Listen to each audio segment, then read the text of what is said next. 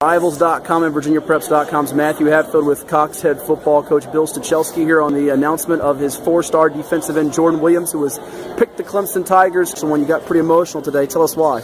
Just the 4 years that we've spent together, you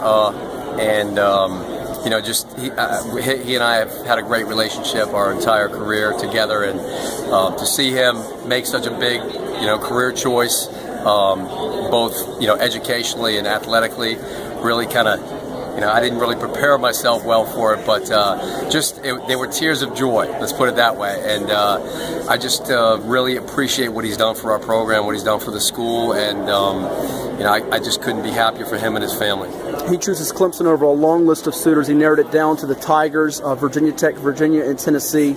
Here's what the Clemson fans want to know. What are they getting in him as a football player? They're getting a great person, first of all, and I know that their coaching staff down there know that, and just about every coach that came through and recruited Jordan knows that, and that's what, if you're going to have a successful football team, you got to build it with personnel and good people, and they're getting a quality person, comes from a great family, he's got a work ethic, he's mature, of course he's athletically gifted, but he's smart, and he's a team player. He's loyal, and you know, there are a whole bunch of other adjectives I could tell you about Jordan, but they're getting the full package. I know we've talked in the past about him. He was coming to your program, a very intriguing young man, as a guy that played basketball, as well as you guys were wondering what position. Is he a wide receiver, tight end, defensive end, offensive lineman? And he's played both lines of scrimmage very well for you guys. And you talked about he could be a DN, rush the quarterback, D tackle inside if he needed to stop the run. The thing that stands out to me is the game he had last year against Bayside. He really, I think, had his coming out party. Did you guys sense then that he was taking it up to a different level? Yeah, that night was a special night because he just, I mean, he couldn't be blocked, and that's when I think his potential was kind of noted.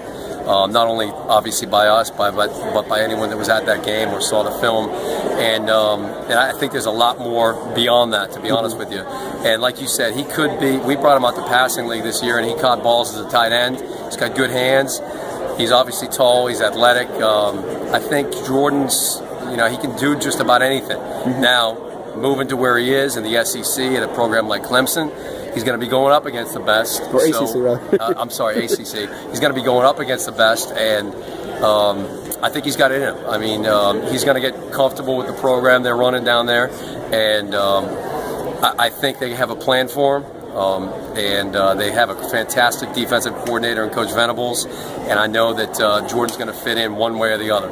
Well, they're going to see SEC teams as they did last year in Alabama if they keep playing like they have under Coach Sweeney in these big bowl games.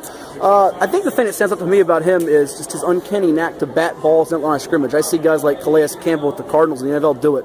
At his size, he's got a gift for doing that, which a lot of defensive ends don't necessarily have. Oh yeah, I think he had a couple, 2, 3 bat downs, and not only did he bat it down, but he either caught it or picked it up, and I think he scored on a couple of them. But yeah, that's the kind of athleticism that they see, and those couple highlights might be what garnered all his offers, to be honest with you. But he's far more than just that. He can play the run pretty tough, like you said. He had played inside before. He's played obviously on the edge, and hopefully we can move him around a little bit if we get a little bit you know, in depth with what we're doing.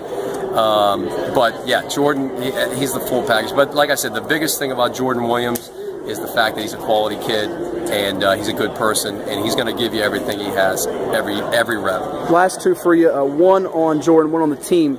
Caught up with him about a month ago, and the thing that stuck out to me was, our final question for him was thought of the season, and he named off about 8 or 9 guys. It seems in this day and age where everybody's looking for instant gratification, he does it here at the school. He picks a school that's different from a lot of people. Clemson hasn't had guys since maybe Taj Boyd from here, 09. Yep. He didn't go to a different high school. Correct. Is it just his loyalty and passion for his teammates and where he's at that separates him from some guys, you think? I think it was his upbringing. I think his dad's been a close friend of the program since he came in as a freshman. You know, his parents are terrific. You can tell that they did a great job raising him. And yeah, the loyalty aspect is huge. The fact that his teammates can look him in the eye knowing that he had opportunities to go to other schools, and he did. And you know, that says a lot, because there's a lot of 4- and 5-star athletes around this area that have jumped ship and gone somewhere else. You know, I appreciate Jordan for what he did, because he's setting an example for these guys to stay loyal to the program, to finish what you started, and I think college coaches see that too, you know. Final one, you guys have advanced in the playoffs each of the last 2 years. The Beach District might be more wide open than ever. Granted, you lose Cole Johnson as your quarterback to James Madison, but a lot of people are saying, watch out for the Cox Falcons as a team that could finish first in the Beach and go far. What's your response to that? I'd rather see us being picked 8th, like we usually are every year, and play the underdog role. But, you know, as far as I'm concerned, Ocean Lakes is on top, Salem's on top.